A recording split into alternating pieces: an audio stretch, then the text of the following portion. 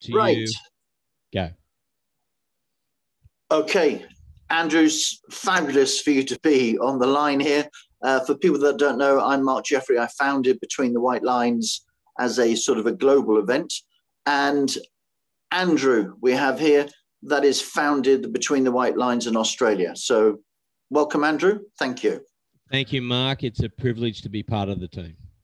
Thank you so much, really, for taking the baton on, because it really takes something to bump start a bandwagon. Everybody else wants to jump on a moving one, which I understand, but there's a particular type of tennispreneur that creates it from nothing. So just from me to you, heartfelt thank you.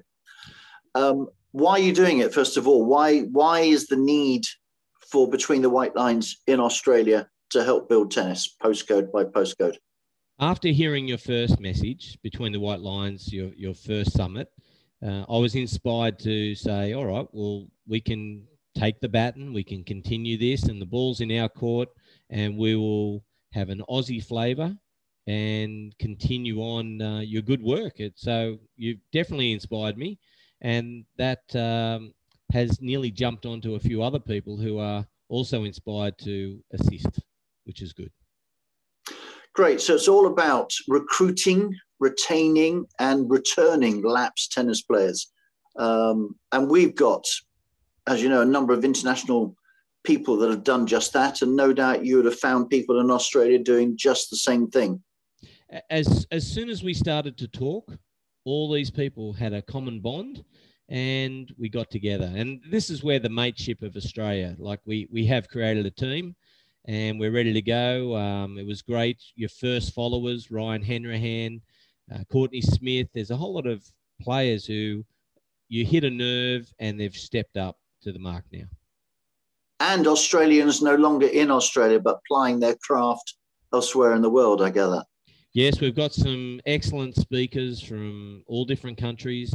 And as soon as I told them what the plan was, their videos are ready for the next summit, so I'm looking forward to that. Aussies unite.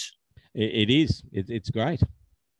And why you? Because you're a busy boy, you're successful, you've got many other things to do. Why did you want to do this with no recompense, just spending time, energy, and cash yourself?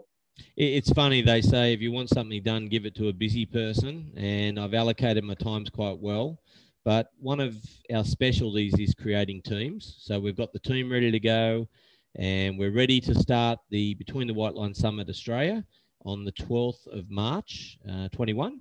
And it's right after the Australian Open. So I've got some really good content from past legends, and hopefully that will get out there to the people, and we'll share some really good ideas to make tennis better. Okay, what can you give us some little secrets as to what some of the speakers will be presenting on? Yes, our theme for the summit in Australia was influencers and innovators. So influencers, we've got Margaret Court, probably one of the best players ever in the world, talking on her tennis prowess. We've got David Bailey, one of the world's specialists on footwork. So all these people coming together. I've taken some presidents from different coaching groups and just listening to their story and how they built it. And so we can continue on their good work as well. Like good education is great. I work with AATC and I'm the education officer. And if we can get the message out, a positive message, we can inspire so many new coaches.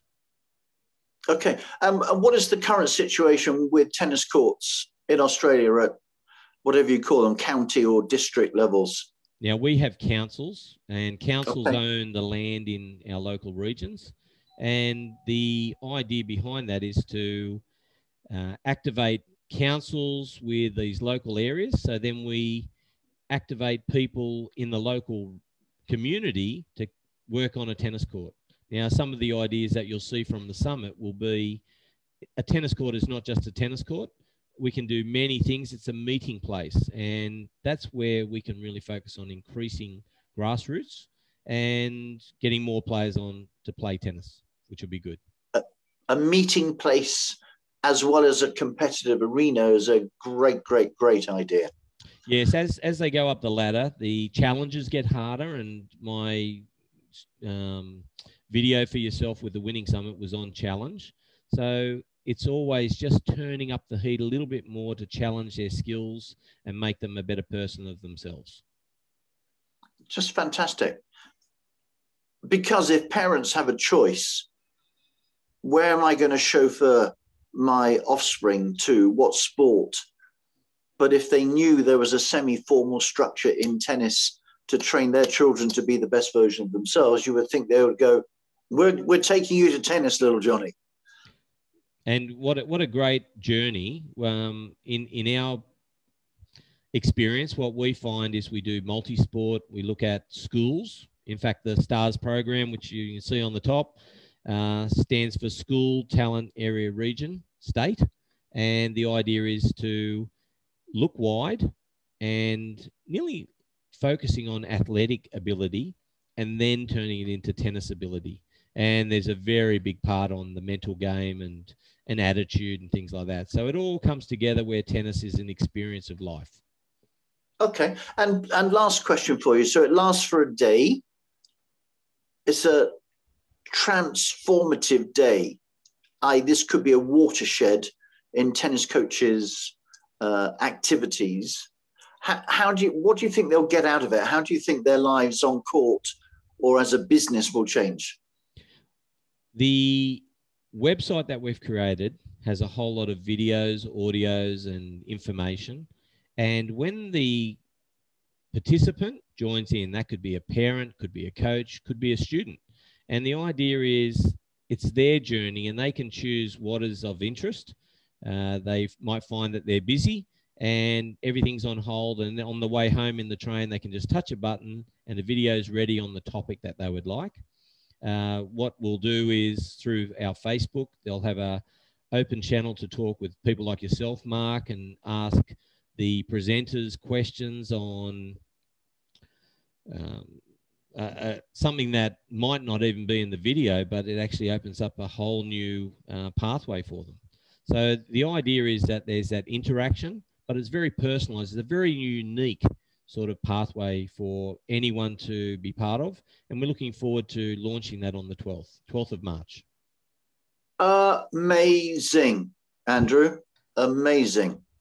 And once I finish, I'm ready to, as you said, I see between the white lines as a tennis court, but 2 lines is also a running track. So the baton's with me at the moment, and I'm looking forward to pass it on to the next inspirational person out there to keep on your good work. I'm so excited. I look forward to being there myself.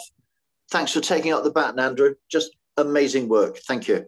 Thanks again. Look forward to it. And everyone, join in, have fun.